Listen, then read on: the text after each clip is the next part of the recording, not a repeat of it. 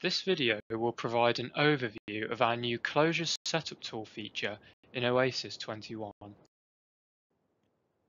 The Closures Setup Tool is meant for use with vehicle closures like bonnets, doors and tailgates through its support of both simple hinges and 4-bar links. The tool's intended purpose is to set up a model that can position a closure include file via a single parameter. This removes the need to maintain several models of the same closure in different positions, whilst also allowing for more accurate positioning. The parameter created by the Closure Setup tool can be modified to position the closure.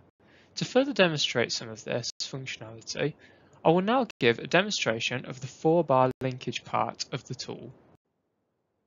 To open the tool, go to the JavaScript tab, then down to the Closures tool. I am going to demonstrate the 4-bar linkage setup within this demo, and the first step is to pick the 4 bonnet hinge joints in the order shown within the diagram on the Closures tool panel. This can be done quickly using the loop joint pick functionality, and the IDs for these joints will show up in the order picked in the joint A to D text boxes.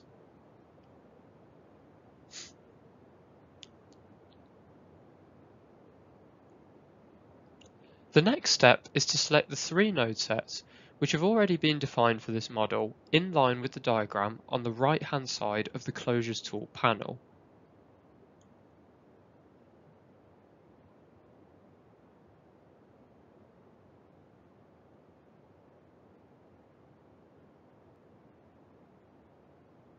Once these node sets have been picked, the Create button can be pressed.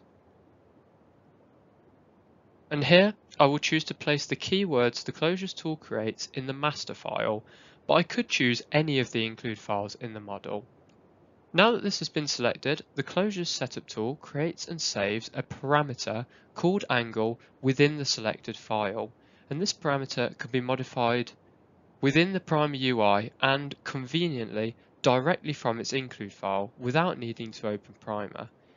As you could see, for the purposes of this demo, I modified the parameter through Primer, which I did by going to param, modify, and then changing the angle parameter to a suitable value. I can now modify the position of the closure by changing the value of a single parameter, which, as you could see, means that I've been able to shift the bonnet in this model based on the input from angle. Thank you.